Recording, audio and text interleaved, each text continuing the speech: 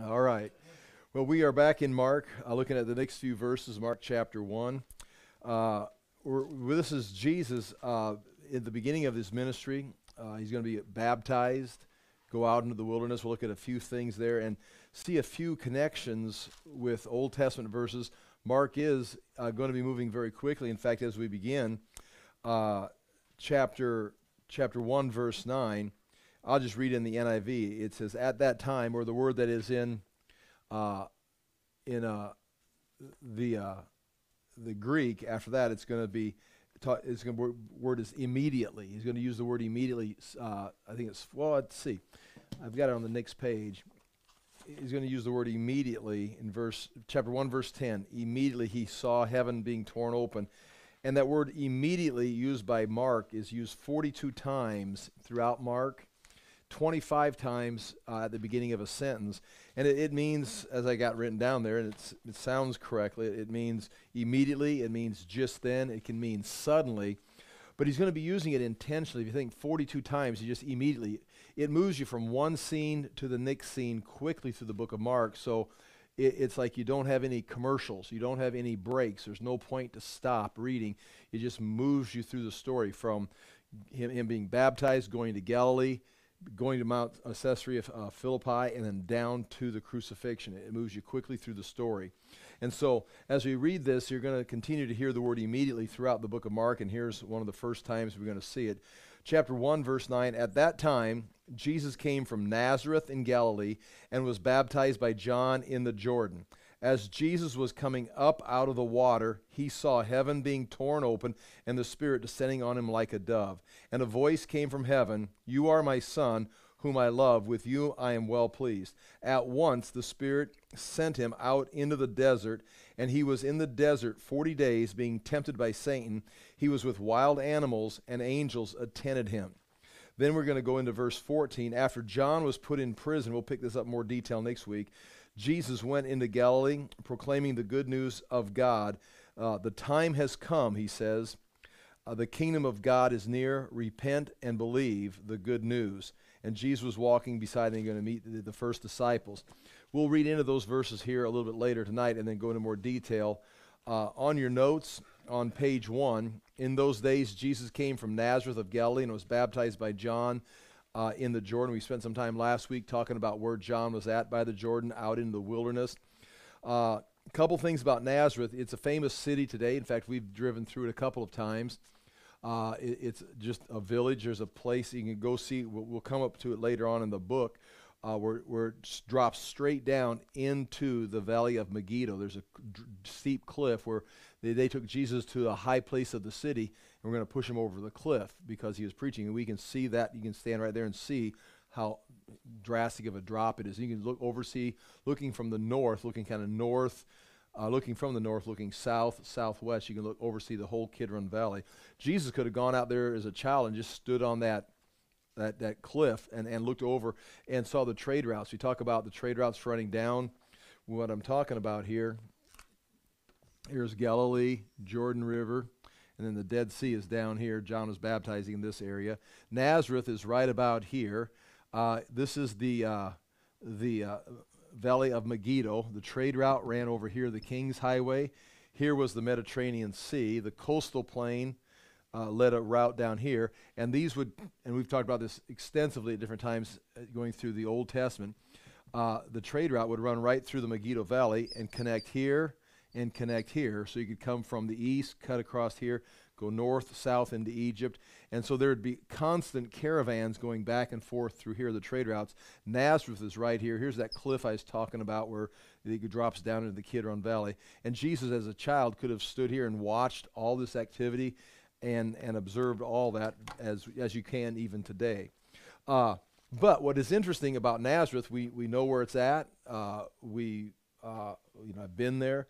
But it's not mentioned anywhere in the Old Testament. Nazareth is not mentioned in the Old Testament, nor does Josephus mention it, nor does the Talmud, the Jewish explanation of the Scriptures. So Nazareth really, up to this point, was just a no place. It was no prophecies, nothing. It was just a city there.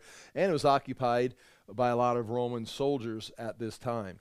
And that's why, and we're not going to talk about it tonight, but I'll mention it, in John 1:46, when Jesus is introduced to Nathanael, or they say, we found the Messiah from Nazareth, he goes, can anything good come out of Nazareth? Meaning there's nothing there. I mean, it's like, pick out your small town in Iowa. You know, the governor is from, well, okay, we could go with Branstead. Branstead is from Leland, which is between Thompson, which is a small town, and Forest City, because I grew up in Fort Thompson, went swimming in Forest City, and went to movies, went on dates. But we had to drive through this little town, going from little town Thompson through this little village called Leland, and went into Forest City. And Governor, that'd be an example. Leland, what can come out of Leland? Well, Governor Branstead, you know. As Don Call says, governor for life. But if you remember Don Call. But nonetheless, that's the same thing here with Nazareth. We know of it today. It's the city where Jesus grew up. But at that time, Jesus came out of an obscure place. And on this map, you can see I've got 3 maps here to look at. Number 1 is just all the maps or the locations that will kind of come across in the Gospel of Mark. And you go all the way Caesarea Philippi by Mount Hermon. We've talked about that. We're going to head up into Capernaum here next week on the northwest coast of the Sea of Galilee. Then Tiberias is on the coast there of the Sea of Galilee. Sometimes the Sea of Galilee is called the Sea of Tiberias. And then Nazareth is right about, you can see where it's marked there, and the very small city of Nain, which is where the widow from Nain comes. There you can see Mount Tabor there in the Megiddo Valley. Then in the middle there's Samaria. And then in the south of Samaria, you've got Mount Ebal and Mount Gerizim, where Sychar and Shechem were at. Jesus will pass through that area. And on down into Judea, Jericho, Jerusalem, Bethany are all important cities. Obviously Bethlehem, but doesn't come up in the story of Mark. The map next to it is since I was grabbing maps out of my notes, I saw this one. I thought, well, this would fit. But that's the territories of the land of Israel during the Gospels. You can see that area called Galilee. I've got it up there at the very top with an arrow or a line drawing down. It was ruled by Herod Antipas at this time. And that's the land of Galilee. So when we talk about Galilee, that is the province of Galilee. Yeah, next to it, over to the top right, is Euthria, which is ruled by Philip after Herod. That'd be someone also related to Herod the Great. And then below that, you've heard about it several times, Decapolis, or Decca, the 10 cities. Polis referring to cities, Decca, the 10 cities. And that was a lot of Gentile territory there. That's ruled by the Roman proconsul in Syria after Herod the Great ruled. So after Herod died in around 4 BC, this was all divided up and given to different people to rule. So you've got Galilee, Euthria, Decapolis. There's your land of Samaria broken down. And then Judea in the south by Jerusalem, ruled by a Roman procurator. That'd be someone that was appointed by the Romans, like a governor. And of course, it's going to be Festus and Felix in the book of Acts. But before that, it was Pilate. Idumea, going down to the south, that's basically the Edomites, or Edom, that was then converted to Judaism by force by the Maccabees, by the Hasmoneans, and then was called Idumea. Herod comes up from Idumea, or Edomites. He was an Edomite. And then the land of Perea, the little land is kind of like part of Jordan today. Jesus is going to spend some time going over to Perea his last month of ministry before he comes back into Jerusalem for the final time. Anyway, that's kind of the lands that you got. Galilee, Euthria, Decapolis, Samaria, Judea, Idumea, and Perea are all, when we talk about Israel, that's the provinces that were broken up at that time. The next map shows you, this is from the framework book. All 3 of these are from the framework book, but this is where I combined all the Gospels together, just going through a sequence. And you can see Nazareth right there. Jesus is going to come down to John around Bethany, point 2. That's where he's going to be baptized in our story tonight. Then he's going to go into the Judean wilderness, and I've got him going back across the Jordan towards Jerusalem, towards Jericho, in that area. Again, that's the Judean wilderness, but it can be a lot larger than that area. I just got it drawn, kind of giving an idea. You can see Qumran is in that area. We looked at some pictures last week taken from Qumran, looking at the Dead Sea and looking up at where John was baptizing by the Dead Sea. But in the book of John, which we don't want to get into, otherwise you're going to start going through a chronology of all the Gospels, but Jesus is baptized in the book of John, same place, same time. John sees the Spirit come down on him, and that would be there at Bethany. Then he goes into the wilderness, and then he comes back out of the wilderness after 40 days and returns to John, and that's where John identifies and introduces Jesus to some of his disciples, some of John's disciples. And John the Apostle was with John the Baptist, and he says, when he saw Jesus coming back, he says, "Behold, the Lamb of God who takes away the sin of the world." And that's where some of John's disciples broke off and began to follow him, because John had been talking about this man coming, this Messiah. You know, he had his idea of what it was going to be. Well, when he baptized him, we're going to see tonight, when Jesus sees heaven open, John apparently sees the Spirit come down on him, and he knows this is the Messiah. Well, then Jesus is taken into the wilderness by the Spirit. And it's like, well, John just keeps doing his ministry apparently for the next 40 days. Jesus returns from the wilderness back to where he was baptized. That's where John sees him again and says, "Behold, the Lamb of God who takes with." It's like, how did he know? Well, I saw him like 41 days ago, and then he disappeared. I saw the Spirit come down on him. I was about to start a message, and he comes up out of the water and goes immediately into the wilderness. Hey, and he's gone. And so when he comes back, that's where John gives you some very good details about that first week coming back out of the wilderness, where John introduces John the Apostle to Jesus. Peter and Andrew find Nathanael's introduced. Well, then Jesus leaves Bethany and goes up to Cana of Galilee because there's a family wedding. Again, you've got to consider, and again, we don't want to get too far off subject, but that was a family wedding. Because look how close it is to Nazareth, and he must have known there was a wedding taking place. And Jesus comes up. Now when he returns, he's returning with this group of new followers, and he goes to the wedding, and they run out of wine, and that's where he does his first miracle. And these disciples that were introduced to Jesus by John the Baptist, and they follow him up here, they all of a sudden see, they're really the only ones besides Mary that know, there was no wine. I saw him put water in those jars, or they put water, and now it's like he demonstrated his glory to him for the first time. So they're kind of seeing this take place. So that's all taking place in rapid fashion with that 40 days in between, and that's detailed in the book of John. But nonetheless, that's the travel there, and John gives us an interesting perspective there that's not here. But nonetheless, chapter 1, verse 10, and then it says, "And when he came down," so Jesus comes down to John the Baptist there in the wilderness in Bethany on the other side of the Jordan. And when he came up out of the water, there's the word immediately in the English Standard Version, very clear. The NIV kind of passes over it. He saw the heavens being torn open and the Spirit descending on him like a dove. Now, John is also going to say he saw the Spirit descending on him like a dove. That was his clue, because the one who sent John to preach says the one you see the Spirit descend like a dove, that's the Messiah. That's the one we're waiting for. Well, Jesus sees it when heaven's open. John at least sees the dove. Now, a question you can ask and think about, and did everybody else see heaven open? Did everyone else hear the voice? Did everyone else see the dove? Or did Jesus, it says Jesus saw heaven open and the Spirit descending. John, it says in the book of John that John the Baptist saw the Spirit descending like a dove. So these two are seeing these things. It's possible everyone else is just like, there's just another guy getting dunked in the water, and the process just begins, and Jesus goes off into the wilderness. But I already mentioned point 1 there immediately. The word tearing, torn, ripping open is the word atedzo.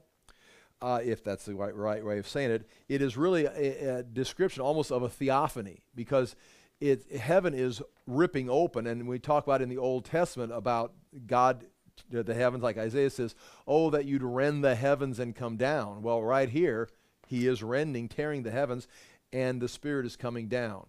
It's like a manifestation of God in the world. And there's 3 things take place here. I'll get into those verses in a minute. But he says, "You are my son," and he describes. Now, I want to point this out because this is part of the style of the book. You're going to have heaven torn, and a voice from heaven says, "You are my son." Now, there's three verses that are going to be included in that. We'll look at that next. But this is the beginning of the identification of Jesus. Heaven is torn. You are my son. This is a commentator would call this a bookends of the book, because this is the beginning of the introduction to Jesus. But at the end, as he dies on the cross in chapter 15, verses 38 through 39, two things happen in those verses. The curtain, curtain, is torn in the temple, and at that same time, Jesus gives up his breath. He gives up his breath, gives up the Spirit. The curtain is torn, and someone says, "Surely this is the Son of God." The centurion. So right there, you can see, I'm going to just flip over to chapter 15, verse 38, and read it to you here in the NIV. Chapter 15, verse 38. I'll just begin in verse 37. And you almost have three things. You've got the Spirit coming, heaven being torn, and God speaking, "You are my son." In reverse order in chapter 15, he gives up the Spirit, the curtain is torn, and the centurion says. So it's really, it's a perfect book. Now you say if that's intentional, I mean, you say, well, it's just coincidental. It could be coincidental, but if Mark is writing this, Jesus received the Spirit, heaven comes down, opens, the Spirit comes down, comes on Jesus, the voice from heaven says, "You are my son." In chapter 15, with a loud cry, Jesus breathed his last. The curtain of the temple was torn in two from top to bottom. And when the centurion who stood there in front of Jesus heard the cry and saw how he died, he said, "Surely this man was the Son of God." And so it's a perfect bookend of the beginning. Three things happen. The Spirit comes, heaven's torn, and God says, "This is my son." At the end, Jesus gives up his breath.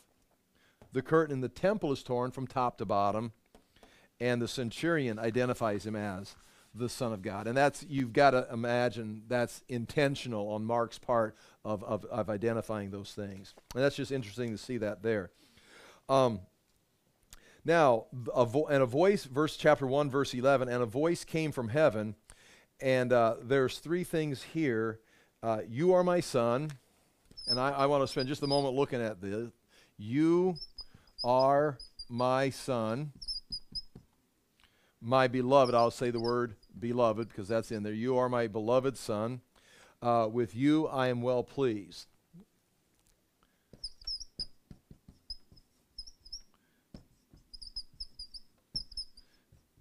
Okay, now, with that, you've got these verses that we're going to just take a look at quickly.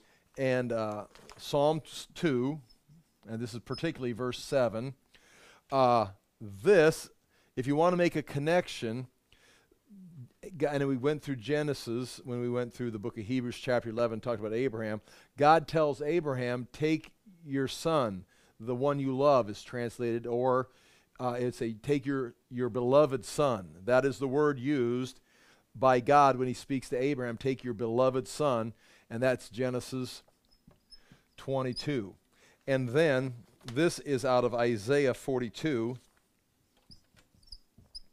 We'll look at verse 1 there, and this is right in that section, chapter 40, 41, 42 of Isaiah, where Isaiah is talking about the servant of God, the suffering servant, leading him into suffering. And again, up until this time, up until the writing of the New Testament, you could say, who was that suffering servant? Even you talk to Jews today, well, the suffering servant was Isaiah. Isaiah was suffering for God's sake, so he's describing himself and his own ministry, some would say, and it could be.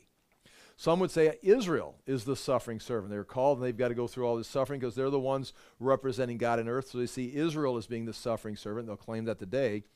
But as we look at it as Christians, as the New Testament looks back at it, as you look at this kind of a statement, that servant was Jesus. It could have been Isaiah, but it's really fulfilled in Jesus. Sure, Israel is God's servant, but it's really talking here about Jesus.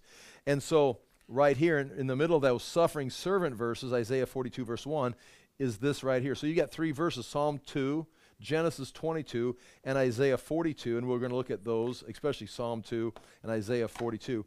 But within these, this servant, from the very beginning, this servant, you're going to have your ideal of the Messiah is here. He's going to come in great authority. It's like, oh, great things are going to happen. It's like, no, look at the text. This person is going to suffer. This person is here to suffer before the crown, before he becomes the king. And so Mark, again, if he's writing 64 AD, he's writing in Rome to those that are suffering, he's making it very clear they understand this whole Christian business is about entering the kingdom through suffering, which is, Paul says the same thing as he went back to the churches in Acts, is we must enter the kingdom through suffering.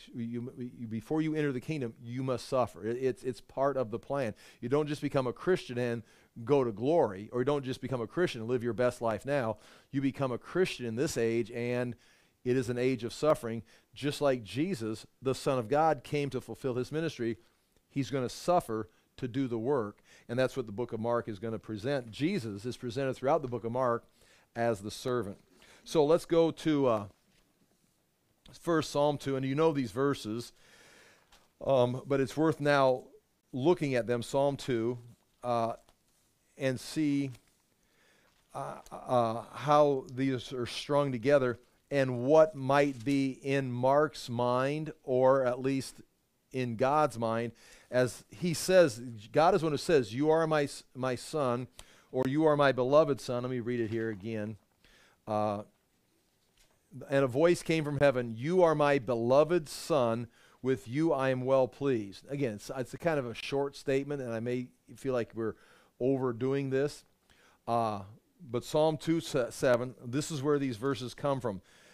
Chapter 2 of Psalm, verse 1, as you know, this is David writing, but he's talking about Yahweh, the Lord, and he's talking about the anointed one. So you've got God the Father, you've got God the Son, and he's talking about the Messiah who's going to be ruling the nations. And David is warning the nations of the world of time, understand, you are not going to have the world as your own. This world is going to be given to the Messiah, the anointed one. So all your time on earth is preparation for the ultimate king. So while you're here filling in time, my advice is make sure you honor the ultimate king who's coming, and don't waste your time. And so it begins. Why do the nations conspire? And right away you can see the nations are conspiring. There's opposition. Jesus in chapter 2, as we go into next week and the week after, he's going to demonstrate his authority. Mark's going to make sure you see he's going to have authority over demons. He's going to have authority over sickness. He's going to have authority to call disciples. He's going to have authority to do these things, to proclaim the king. He's going to talk like John the Baptist, you have a message. He's going to say, the kingdom of God is here. It's here. I'm announcing the kingdom is here. So he's like got authority to announce the kingdom, to choose disciples, to heal diseases, to cast out demons, to do all these things. And the very thing you see right alongside of that is opposition. People are listening, but those with power, particularly the religious leaders, are like, you're blaspheming. You are a demon yourself. Then by the time they get into chapter 3, we got to kill him. And so he declares his authority. He not just declares it, he demonstrates it, and they oppose it, which is exactly what you see right here in Psalm 2. It begins, why do the nations conspire and the people plot in vain? You can come against Jesus. You can plot his death. You can try to overthrow him. You can say it's blasphemy. You can say it's Beelzebub, but you can't. You can't stop this. The kings of the earth take their stand, and the rulers gather together against the Lord and against his anointed one. When you're coming against Jesus, you're coming against the one who says, you are my son. And they say, let us break their chains and throw off their fetters. That's the world saying, we're going to throw off the chains and the shackles that God and his Messiah have put on us. Now, again, there can't be a more or clear message of our culture today of saying we are throwing off all the restraints, we're throwing off any sense of reality, and we are establishing our own practice here. They're deconstructing, like I've said multiple times, they're deconstructing reality, which is exactly what they do right here. The nations conspire. Now you may think, again, and you can think about this as you want to, but it's like it's the sin nature of mankind. Indeed, it's the sin nature of mankind. Indeed, it's individuals in their own lives. But right here, you're talking about the nations, the people plotting, the kings of the earth, the rulers. We're talking the elite rulers of the earth are plotting to overthrow God's reality. So again, you've got peoples. It talks about peoples here. You've got individuals. But this goes all the way up the ladder to the leaders of the countries. They know exactly what they're doing. They say, let us throw off the chains that have been established for us and make this our own. And I've got to throw that in there, that I think that's what we're looking at in our culture today. What is going on? There are people in leadership that are trying to throw off the chains of Yahweh and his anointed one. Even today. And it's not like unique. It's a historical practice. It's been going on for centuries. It's just like coming up and becoming obvious in our generation. Now what happens next, where it falls to, like we've talked about before, does it just continue to cycle on through history and we reset and do it again? Or is this the final cycle? Is this it? We're going into the end times. We won't know until, more things develop. Nonetheless, let us throw off their fetters. The one enthroned in heaven laughs. I mean, that's impossible. The Lord scoffs at them. Then he rebukes them in his anger and terrifies them in his wrath. So you see three phases. He laughs and scoffs. Then he rebukes them, saying, you're wrong. And then he terrifies them, meaning he doesn't feel threatened. He gives them instruction. And then when they don't respond, he terrifies them in his anger or his judgment. And he says, I have installed my king on Zion, my holy hill. I've already taken care of this. Part of reality is the Messiah. Don't conspire against us. Bow your knee. You can't stop us. I'm warning you. Okay, you're not listening. Now they're terrified. And he says, I have us. There he is. I brought the Messiah. I will proclaim the decree of the Lord. He said to me, I will proclaim, now that's David writing, or that could be the Messiah now saying, I will proclaim his decree. Or like Jesus is going to do, I will proclaim the kingdom. The kingdom is here. I will proclaim his decree. He said to me, you are my son. And that's exactly what you are my son. That's what he's saying right there. So coming out of heaven is like, in a sense, a fulfillment of Psalm 2. It was written prophetically, but here he says, he identifies, you are my son. Today I have become your father. Ask of me, and again, all these things are not said at the baptism, or at least are not recorded, but if this, you are my son, comes from this set of scripture, God's intention of saying, you are my son, which would the readers of the Old Testament understand, you are my son, follows or is followed by, ask of me and I'll make the nations your inheritance, the ends of the earth your possession. You will rule them with an iron scepter. You'll dash them to pieces like pottery. So in my mind, I don't want to say that's what God is saying, but where this verse or this line comes from, it comes from where God is introducing his son and saying, just ask of me and I will give you the nations. You are going to rule these nations with an iron scepter. You'll dash them to pieces. If they oppose you, you'll dash them to pieces like pottery. This is the one who's going to do it. Now, that's where he's headed, but before he gets there, he's going to have to go through the suffering. He's going to have to do the work of the cross. He's going to have to be the servant of Isaiah. But that's where it begins. And then, of course, we said this, the word beloved, you are my beloved son, which is very similar to what he says to, or identical to what he says to Abraham. Take your beloved son, and he's going to take him to the place I showed you, and he's going to be prepared as a sacrifice. So when he says, this is now Abraham, take your beloved son and take him to Mount Moriah and offer him. And then God, it says, I'll prepare, he tells, God will provide the lamb or the ram, two things there, provide the lamb, and then he finds a ram. Well, now he's introducing, this is my son, my beloved son, just like Abraham had a beloved son that had to be offered as a sacrifice, and they didn't follow through with it. This is my beloved son who's going to rule the nations, but he's my beloved son, which kind of leads into he's going to be the sacrifice. And then, with you I am well pleased. Now we go to Isaiah, right in the middle of the suffering servant passages, chapter 42, verse 1. We could go back to chapter 40. And I just point out there you can start. Well, yeah, chapter 40. It maybe makes sense.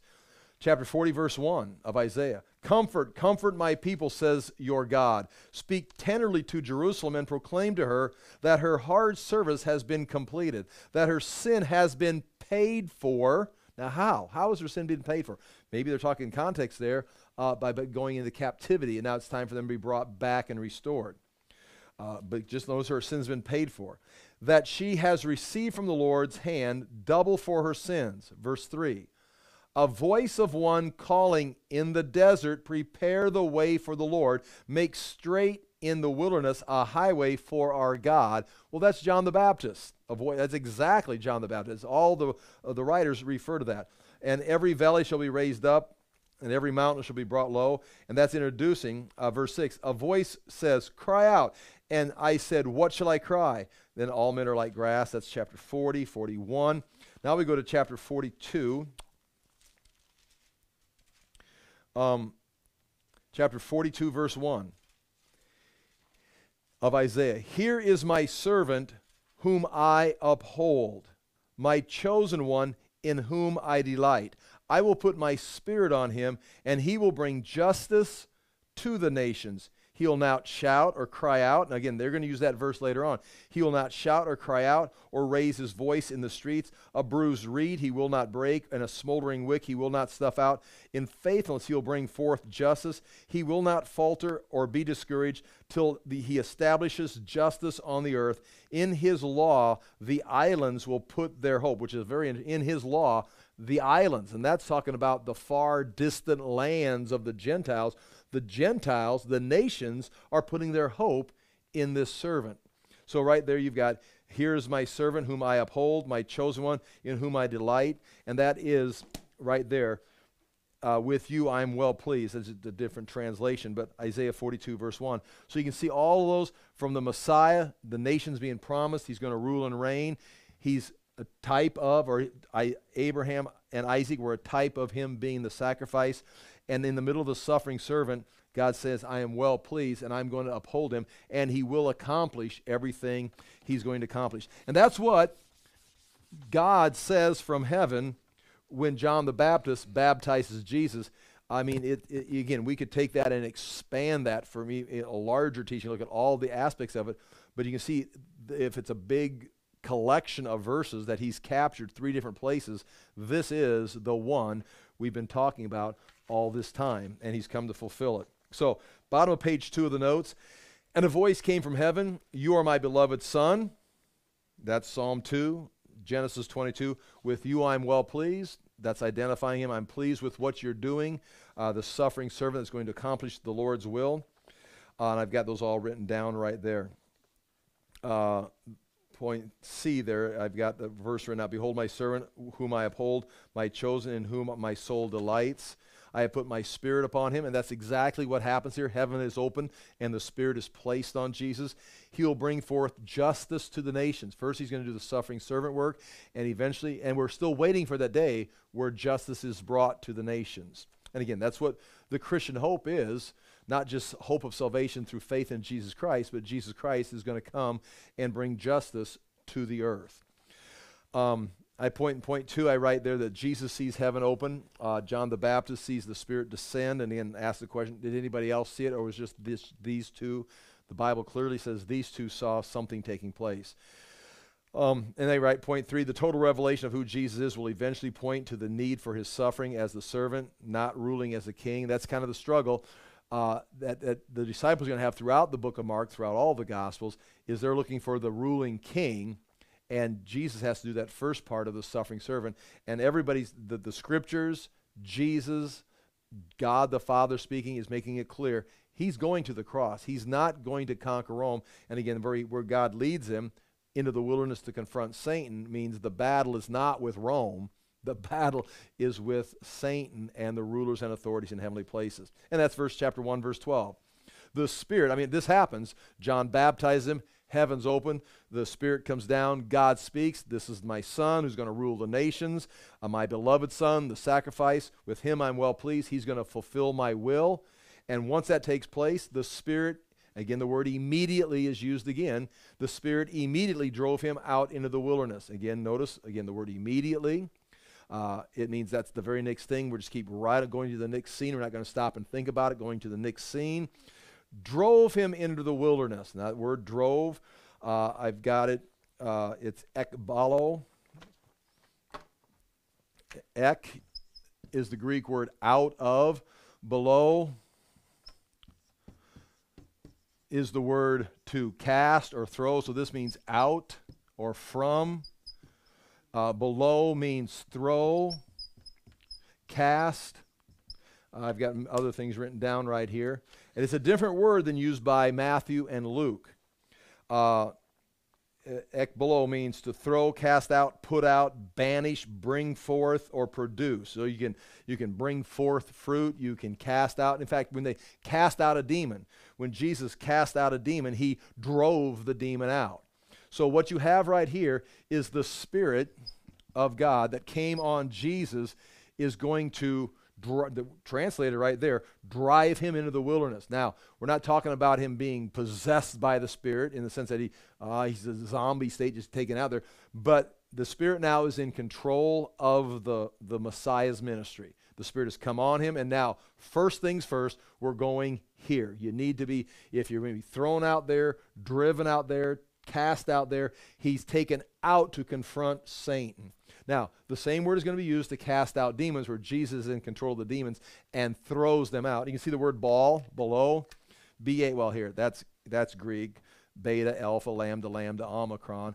But you can see in the English it would be below, like that, or ball, throw. That's where we get the word ball, ek, out of. So it means to throw out. Ek, below, throw, cast. Mark and Luke say the Spirit led Jesus. Now that's more tolerable. The Spirit leads him. But notice the difference right there. I would consider them in a sense synonyms, or at least looking at the same event from two different perspectives. Is the Spirit is leading Jesus out in Matthew and Luke, which that's more acceptable, we would say. But Mark is saying he was driven out, just like Jesus drives out the demons. The Spirit takes Jesus and drives him out, or Matthew and Luke say, lead him out into the wilderness. And that is part of the suffering. He's got to now confront the enemy. Notice again, we said last week, he didn't take him and drive him into Rome or into the courts of Pilate or something. He takes him out to face the real problem, which is the powers of Satan. The Spirit immediately drove him out into the wilderness. And again, the wilderness is a theme. That's where John's at. That's where the Israelites were at. Anytime you see in the wilderness is usually a place where people have gone for a variety of reasons, but that's where they meet the Lord, is in the wilderness. And he was in the wilderness, chapter 1, verse 13, he was in the wilderness 40 days being tempted by Satan, and he was with wild animals, and the angels were ministering to him. Several things. Again, the wilderness, 40 days, which is probably a direct connection with Israel being in the wilderness for 40 years. They were in the wilderness being tested for 40 years before they crossed over. Jesus now has to go off into the wilderness for 40 days and be tested. Matthew and Luke talk about the three temptations that Jesus went through. The jumping, the turning the stones to bread, the bowing down to Satan. Mark doesn't name any specific, but he talks about the 40-day period. So again, from here we get the perspective that Jesus is spending 40 days in a place of temptation, in a place with Satan, where Satan is not just 3 different events. Those are identified by Mark and Luke. But this whole period, just like Israel was in the wilderness for 40 years, Jesus is in that stress position for 40 days. And it goes on and says, while he is out there, these things happen. Satan is there. He's being, Satan, the word Satan is a Hebrew word. It means the accuser, the advocate. He is coming, Satan is coming against Jesus. That's the word Satan means, the very accuser, the advocate, the accuser, let me read it off here so I say it right. Adversary and accuser, not advocate. That'd be ridiculous. And there's wild animals are there. And we should think of not just like, squirrels and bunny rabbits running around in the desert, in the evenings, but wild animals that are dangerous, lions, and there were lions, especially by the Jordan. There's animals there that could, attack a man that's out there by himself. And it says the angels were serving him, ministering to him. The word is ministering, if I spell that right. Ministering, the word is like waiting on tables. They're serving and waiting on him. And again, obviously he's not eating food because he's fasting those 40 days. But these are the things that are taking place, which leads us into Psalm 91. I'm going to go to Psalm 91 real quickly again. Psalm 91, because this is interesting. Satan used this verse at this very time against Jesus when he says that Jesus will jump. If you jump, the angels will not let you, hit your foot against the stone. They'll catch you. They'll let you land. They won't let you be harmed. And he quotes this very verse to him, Psalm 91. Psalm 91, it's a great verse of promised protection that God has for his people, for his anointed one, especially when we talk about Jesus. Chapter 91, verse 1, I won't read the whole thing. I'll just get started into what we want to go to is verses 11 and 12. He who dwells in the shelter of the Most High, that'd be a man who dwells in the shelter of God, will rest in the shadow of the Almighty, the protection of the Almighty. I will say of the Lord, he is my refuge and my fortress, my God in whom I trust.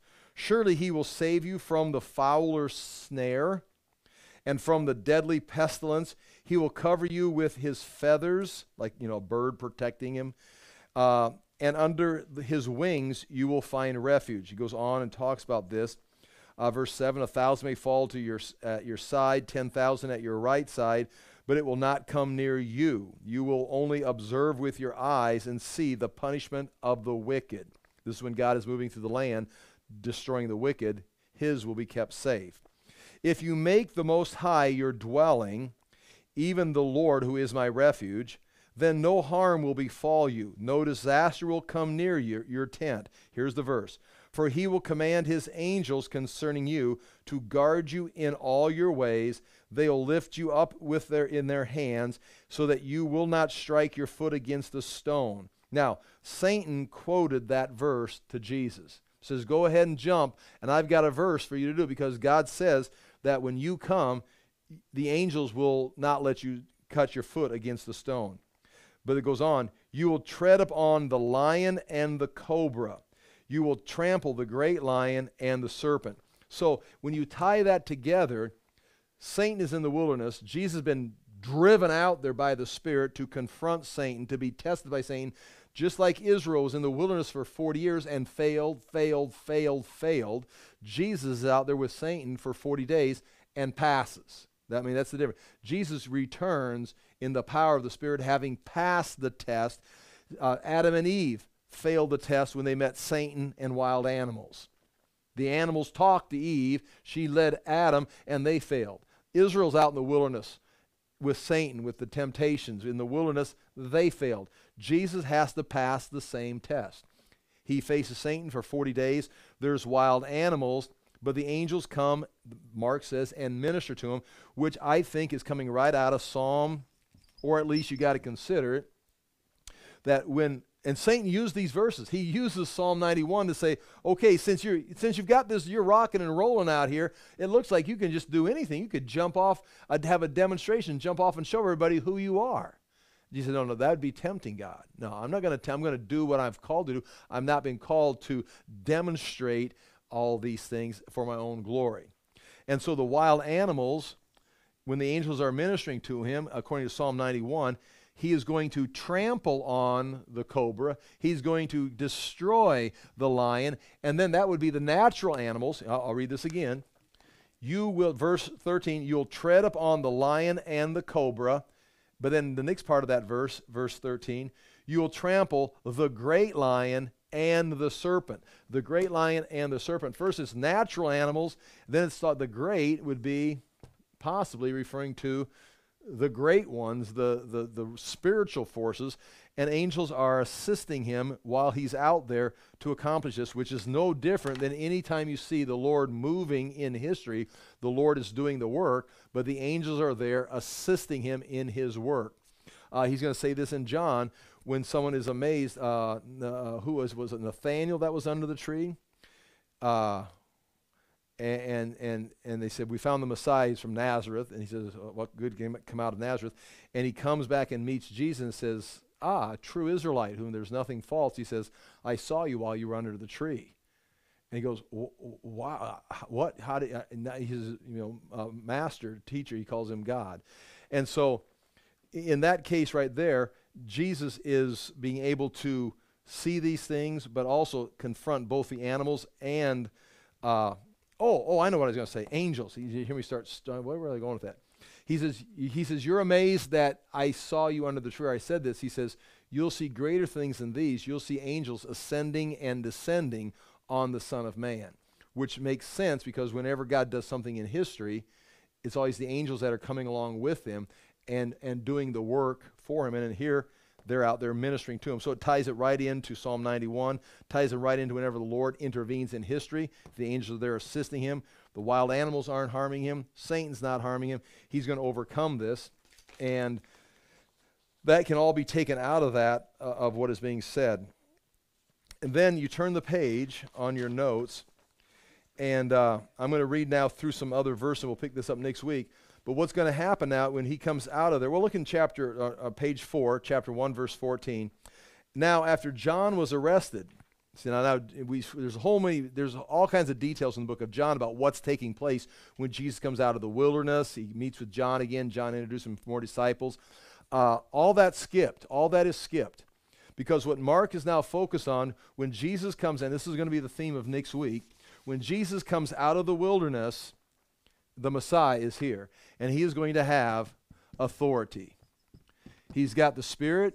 He's been identified by God. He's faced Satan and defeated him, and now he goes up into Galilee where he's going to begin his ministry, and his ministry is going to be a ministry of authority. I'll just read through these things right here on top of page 4. First, he's going to proclaim the gospel, and we'll talk about what that means, proclaim the kingdom. He's going to call disciples, which is unique because usually a disciple, it was common in this day for rabbis or teachers to have students that would follow them, live with them, be around them as they could hand off their teaching. But usually the disciple would seek out the teacher and try to be qualified to be selected by the teacher. And I'd like to fill out the papers, like going to college, do the paperwork, take the test, I get in. Jesus doesn't have them come to him. He goes to them and calls the disciples. Now in the book of Mark, again, I don't want to say it's deceiving because it's not deceiving in any way.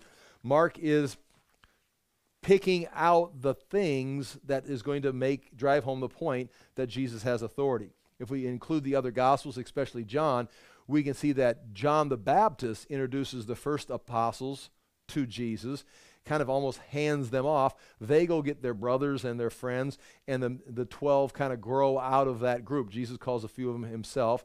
But in Mark, he just goes into Galilee, proclaiming the kingdom is here, and then finds, you guys, follow me. It's like, it almost gives you that, cultish feeling of this man just walking along the beach. It's like, you, follow me. And they just blindly walk off with him. Again, That's not what happened. The book of John makes it clear they've already met. They've gone back to work. They've been to the Canaan of Galilee. They've been to the wedding with him. They've seen the water turn to wine. And now they haven't started their studies or started their ministry. They've met Jesus. They went down to spend some time with John the Baptist. They got caught up in Jesus' wedding feast. Now they've gone back to work. And Jesus comes walking by and says, okay, it's time. Follow me. And he calls them. So there's been some groundwork. Mark's point is Jesus has authority. He just says to these guys, come, follow me. And they follow him. I'll read it right here on this page. Oh, here, at the top of the page. He proclaims the kingdom, calls disciples, casts out demons, heals the sick, and forgives sins. He's going to start going up right. First thing he does, goes to Galilee and starts demonstrating the authority that the Son of God has with the Spirit. And the response is, they say he's blaspheming. They associate, he's associating with sinners. He's not doing what he should be doing. And he violates the Sabbath. So they've got all these accusations against him. I'll read on bottom of page 4, chapter 1, verse 14. Now after John was arrested, very interesting, John's fulfilled his ministry, and what happens then?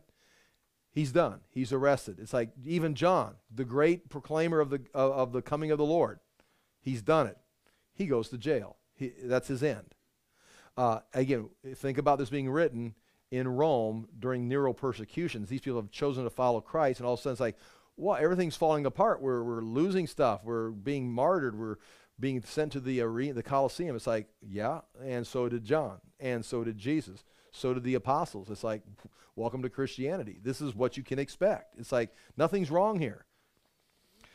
Now, after John was arrested, Jesus came into Galilee proclaiming the gospel of God and saying, now again, we'll talk about this more next week, the time is fulfilled and the kingdom of God is at hand. Repent and believe the gospel. So he's proclaiming the gospel of God. The gospel of God is the good news. The gospel, Jesus has come. This is, here I am. The time is now changed. Remember what we talked about gospel meaning? When an emperor was born or they'd announced the gospel of the emperor, it's like, there was a day that we lived where we didn't have this emperor, and now he has come, and now there's a day, history's going to be turned right here, that's going to be that this emperor has been here, that we now live under this emperor. Remember the days before? But now we live in these days. The gospel of God, there was a day before Jesus came and was baptized, and now the gospel of God is his Messiah is here. This is now a turning point in history. That's what the gospel means. It's good news, because it used to be one way, now it's going to be another way. So again, you don't want to bring in that modern meaning of gospel. Well, the gospel is Matthew, Mark, Luke, and John, that Jesus died on the cross for our sins. Okay, you're really taking that and just condensing it down into one little sliver of what it means in Protestant Christianity.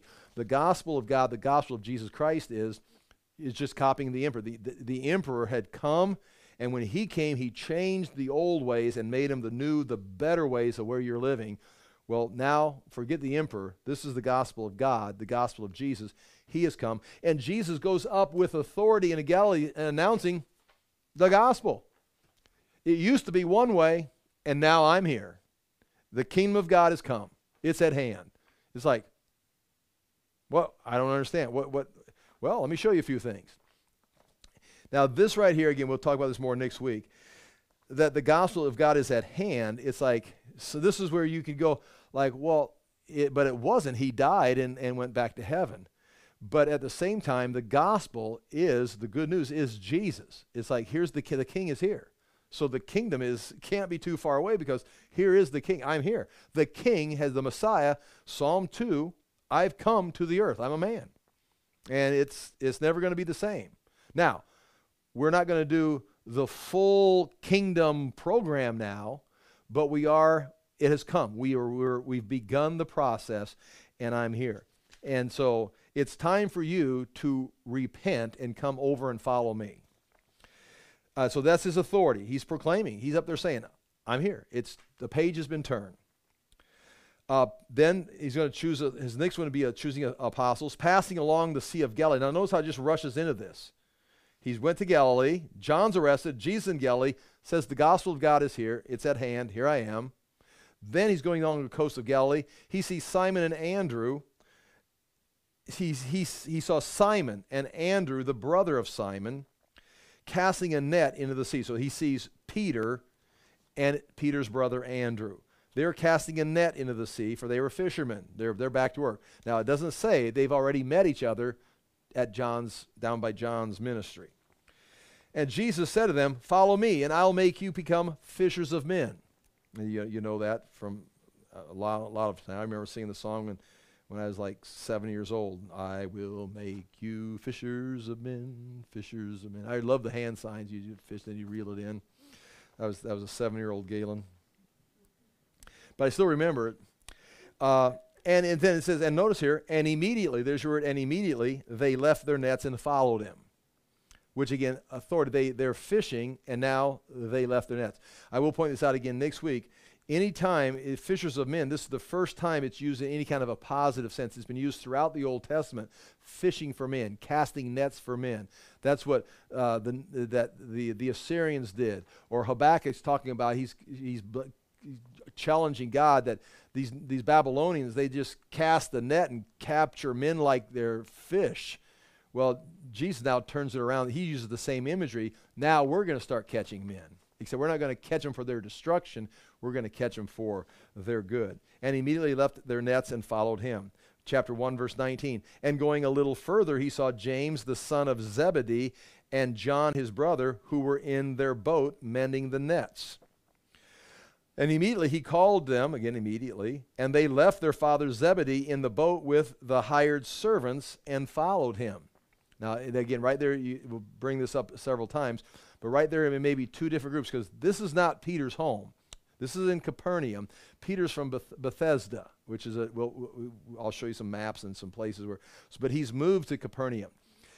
And it started a fishing business there along with his brother Andrew, apparently, but that's not his hometown. He lives in Capernaum. That's where his mother-in-law is at. Maybe he moved into the same house where his wife was. I mean, we don't know. We know where Peter's house is at. And I'll show you that. And Jesus is going to be there here in a few chapters. But James and John were also fishermen, but they were of a family business because they're fishing with their father Zebedee. But when they leave, don't worry about it because the servants are still there. So we've got a business. I mean, we're not talking about slaves, but they've been hired by Zebedee along with his sons. So James and John are, we would say, they're more upper class potentially, and Peter and Andrew are going to be more, the working class. They're two different, and you can kind of see that the friction throughout the Gospels between the working class and the upper class. Even when you get to Jerusalem, you're going to find out that John has a house in Jerusalem because Mary is going to stay with John, and John stays in Jerusalem. When Jesus is arrested and he's in the high priest's quarters, John goes in and they recognize him. They let John in. But Peter, they won't let in because they knew John, which is upper class again. We're talking about the priesthood and the upper class, where Peter, it's like, no, you look like a fisherman from Galilee. John said, no, he's with us, and they let him come in. Only because John says he could come in. So there's throughout there, and you see right there, you can see the difference as they're being introduced here. And remember, this is, according to all our sources, Mark is writing this, but it's Peter's account. So a lot of these things that are being said are what Peter remembered and the way Peter would have told the story. Mark's not so much making the story up as much as he is recording the things Peter says, and he's going to record the words and the phrases that Peter would have used and the situations that Peter would have remembered. And immediately he called them, James and John, and they left their father Zebedee in the boat with their hired servants and followed him. And they went into Capernaum. Now, they were probably just outside Capernaum on the shores, and I can show you some pictures. It's just, you've got the synagogue, and you can stand in the synagogue, look just across the street, and you can see Peter's house. And while you're just look up, and you can see the coast, you can see the Sea of Galilee in the background there. So Peter, when he would get up in the morning and step out on his deck, there's the Sea of Galilee. I mean, depending on how many buildings were there, but it's just, when it's all torn down, it's just right there. So they went into Capernaum, and immediately on the Sabbath, he entered the synagogue and was teaching. Now, I'm going to read through this, and you're going to see miracles, you're going to see demons, and you're going to see the people respond, but I want you to notice that what they respond to is his authority and the authority manifests as teaching. He's teaching. He's explaining. He's presenting. He's revealing a teaching that is like they're amazed. Well, just watch the crowd and just listen for teaching. Verse 21, and they went into Capernaum, and immediately on the Sabbath, notice again the word immediately. I mean, it's like they're fishing, and all of a sudden, boom, they're in the Sabbath. It's like, well, I mean, were they fishing Saturday morning on the Sabbath? It's like, well, that's how the story just keep rushing. So immediately doesn't always mean they went down by the nets. They're fishing right before Sabbath, or right before synagogue services on the Sabbath, which of course they wouldn't be. And they got out of fishing. Immediately, we got to get to the synagogue. We were almost late. That's not what this means. He's just pushing the story. It's a writing technique where he's pushing the story along because he's in the water. Immediately the Spirit comes. Immediately he's out of the water. Immediately he's in Galilee. Immediately he's in the synagogue. It's like, or John is going to slow it down and say, in fact, John is going to say on the second day and the third day and on the fifth day. It's like, well, what days are these? Well, they're days of when Jesus came out of the wilderness. The first day, John introduces us. The second day, we did this. The third day, we went to Galilee. And it's like he's giving you more of a sequence where Mark is rushing it. Not to rush, but to keep the story going, which you wish I would do and stop explaining it. And when, at verse 21, and they went into Capernaum, and immediately on the Sabbath he entered the synagogue and was teaching. And they were astonished at his teaching, for he taught them as one who had authority and not as the scribes.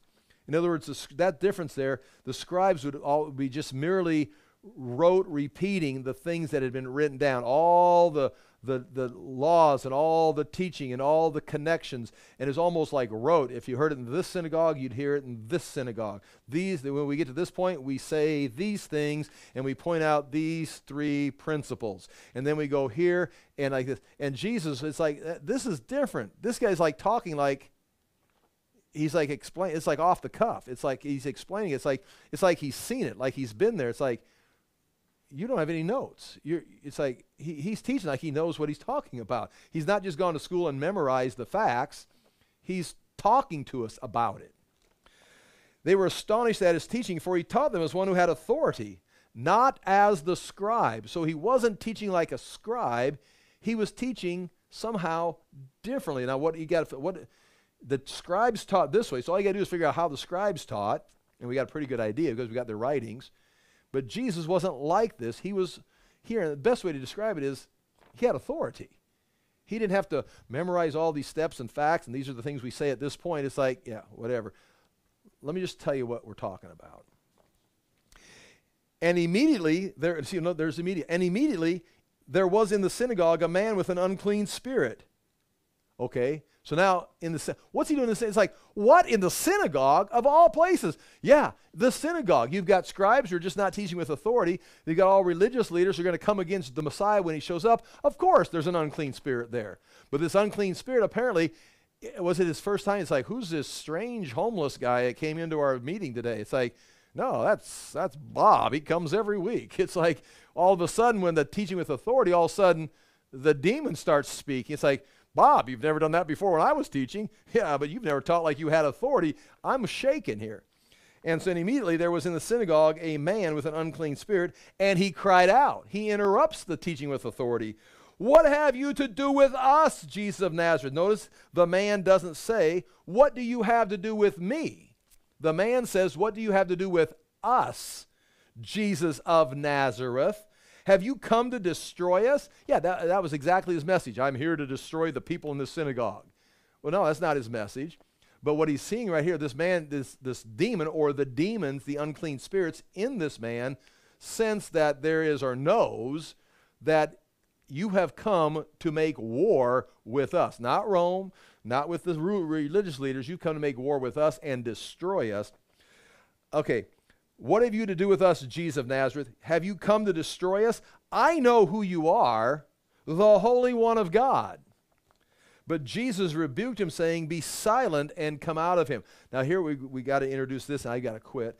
Jesus right here, there's something going on in this throughout this book. Jesus doesn't want people, I've said it before, doesn't want to be exposed as the Messiah. And right here, this demon wants to blow the cover. You're the Holy One of God. You're the one we're waiting for. You're the one who's going to overthrow the Romans. You're the one who's going to take over the world. We know what you are. It's like, quiet. That's not the mission. I mean, I'm reading into this. But why would Jesus, he always wants to keep it on the down low that he's the Messiah. It's like, no, because when they say Messiah, it's a buzzword. It's got political connotation. He's going to overthrow the Romans. We're going to start a war. We're going to take over the world. It's like, yeah, I'm the Messiah, but I'm not that Messiah. So when you say Messiah, it doesn't mean what you think it means. I'm the Messiah, yes, and I'm going to the cross. And even Peter argued with him because the disciples figure out he's the Messiah. They're just not supposed to tell everybody. But they know that he's going to take over the world and he's going to overthrow the Romans. Then he says, no, I'm going to go to the cross. And Peter says, no, come here. That's not right. You got to get your sights set higher. I mean, stay focused on the truth, on the Word of God. You're here to, and he looked at him and says, get behind me, Satan. Because Satan wanted to rush this through Peter, just like he wants to rush it here through this demon. You're ready to take over the Roman Empire. It's like, no, I'm not. Be quiet and come out of him. And the unclean spirit convulsing him, the man, and crying out with a loud voice came out of him. And they were all amazed. Watch this. So that they questioned among themselves, saying, watch this, what is this? A new teaching with authority. You just think and saw an unclean spirit driven out of man. The man's flopping around the floor. The demon's gone. And what you say, wow, I've never seen a demon cast out. I've never seen a demon speak through a person. This is amazing. I've never seen signs and wonders like this. What do they say? And they were all amazed, so that they questioned among themselves, saying, what is this? A new teaching with authority. I've never heard that kind of teaching, and this teaching has like this authority with it that it's not like the scribes. We've never seen this before. Again, it's interesting. They noticed the teaching, his explanation of things was like different than a normal sermonette or a lecture or speaking. They were all amazed, so they questioned among themselves. A new teaching, he commands even unclean spirits, and they obey him. And at once, his fame spread everywhere throughout the surrounding region of Galilee. So right there, Mark, and we're just beginning, but Mark is going to now again move into healing and a variety of other things that he's going to have authority over, that this is indeed the Son of God. He's going to now prove with his authority. Other people don't do these kind of things. I'll pray and we're done. Father, we thank you for the chance to look into your word. We ask that we, again, would honor Jesus Christ, that we would serve him today as we look forward to his coming kingdom. And Father, we ask again that we may proclaim the gospel, the good news that Jesus Christ has come and has changed history forever, and that our hope is in him. Again, we ask that we would, again, live a life that is pleasing to you in Jesus' name. Amen. Thank you for your time.